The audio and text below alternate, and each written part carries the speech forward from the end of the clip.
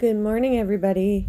Welcome to today's devotion for June 23rd. Today's devotion is titled, Imagine This. The Bible reading is from Isaiah chapter 65, verses 17 to 25.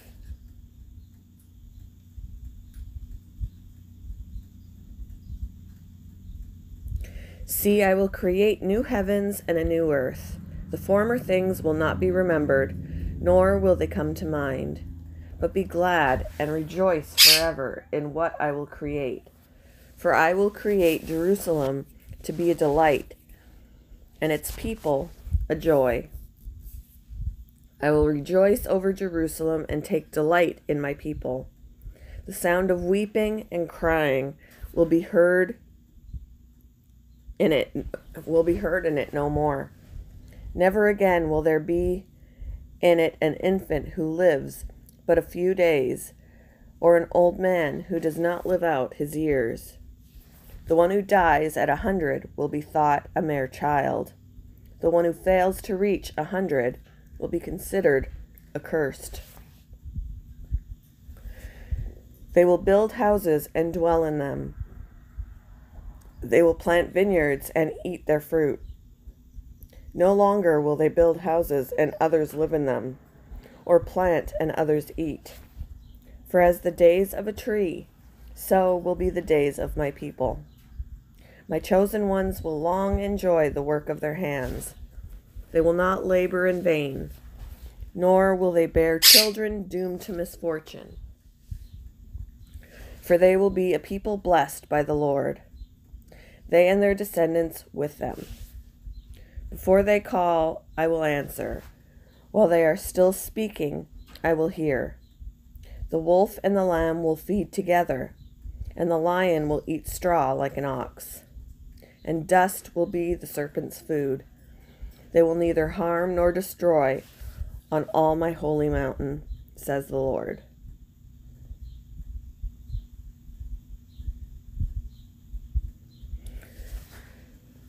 During the course of a popular home renovation television program, viewers often hear the host say, "Imagine this." Then she unveils what could be when old things are restored and drab walls and floors are painted or stained. In one episode, after the renovation, the homeowner was so overjoyed that along with other expressions of elation, the words, "That's beautiful," gushed from her lips 3 times. One of the stunning "Imagine This" passages in the Bible is Isaiah chapter 65, verses 17 to 25. What a dazzling recreation scene. The future renovation of heaven and earth is in view, and it's not merely cosmetic. It's deep and real, life-altering and life-preserving. They will build houses and dwell in them. They will plant vineyards and eat their fruit.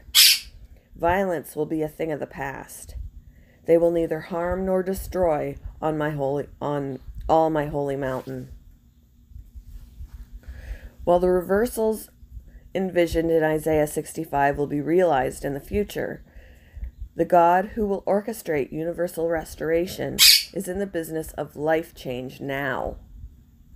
The Apostle Paul assures us, if anyone is in Christ, the new creation has come. The old is gone, the new is here. In need of restoration? Has your life been broken by doubt, disobedience, and pain? Life change through Jesus is real and beautiful and available to those who ask and believe. What changes can you imagine the God of restoration making in your life? What's keeping you from believing in Jesus for life change today?